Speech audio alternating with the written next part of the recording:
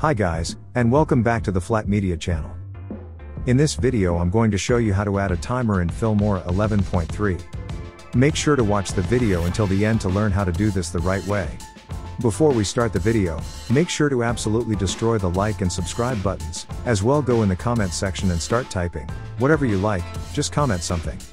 Okay, now go in the description and get your Elements Envato subscription, and download Filmora 11 from my link down there in the description. Let's now start. So for this effect to work, make sure to have some kind of footage on the timeline, doesn't matter what the footage is.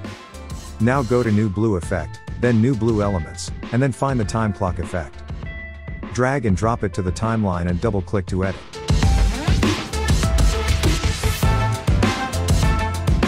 And here you have 4 sections: Preset, Draw, Start Time and Time Format.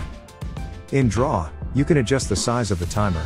Here you can change the color of the text and the background.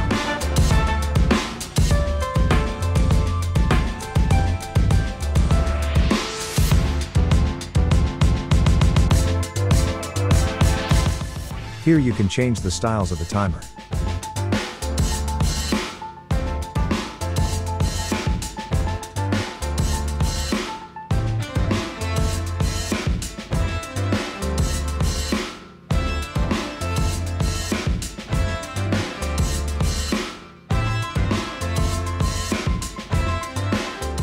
For the timer we have different presets, as you can see, depending on what you need.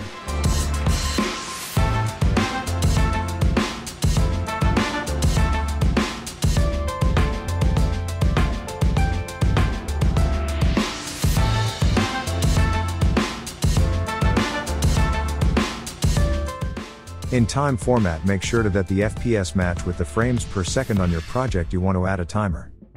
For example, if your project is 25 FPS, make sure that the timer is 25 FPS, because if it's not, your timer will not be correct. Let's now export this as it is with a black background. Import the exported video and add it to the timeline.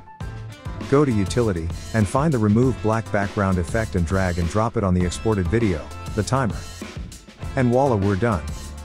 Thank you for watching and see you in the next one. Bye.